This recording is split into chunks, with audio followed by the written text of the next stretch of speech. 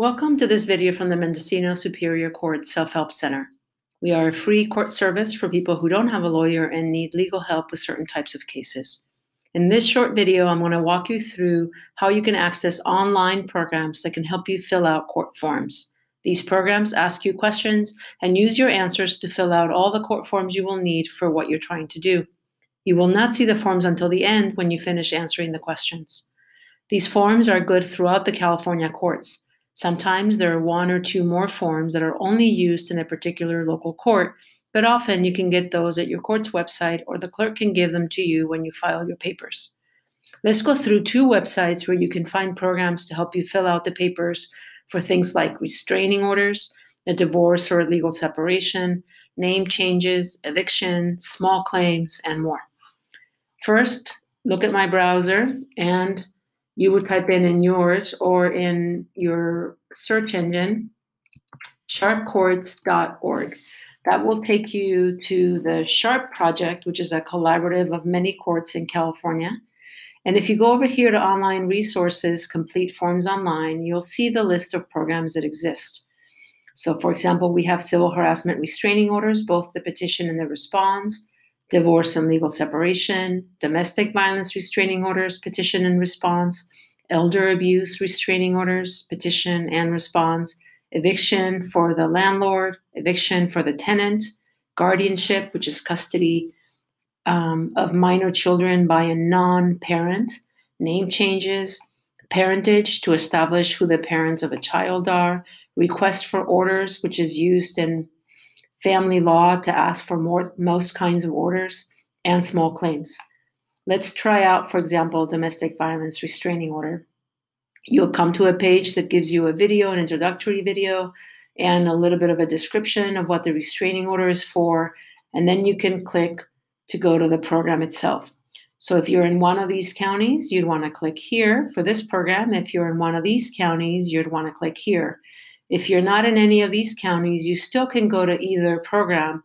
It'll just mean that some of the local forms that your court might use are not included with the program. But like I said earlier, you can get those from the court itself. So since we're in Mendocino, let's try this link and I'll show you how it works once you get to the Law Help Interactive page.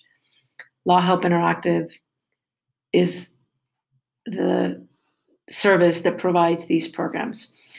So once you get to the page, you can either just go straight to getting started or you can create an account. The advantage of creating an account is that you can save your work. And also in case there's power outages or your Wi-Fi might go down, you can save your work regularly so that you don't lose it all. Let's, just for the sake of going a little bit faster, we'll go to get started. And you'll see that once you agree to the terms of service,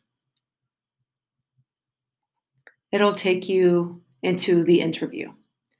It first gives you an explanation of what a domestic violence restraining order is for, what kinds of things you can ask for, and how to use the program. And then you simply navigate from page to page by hitting next. So you'll find a few introductory screens, and then overall a sense of what the steps are involved, and then it'll go straight into asking you questions. At the end, you will hit finish, and it will allow you to either save or download your forms and print them out.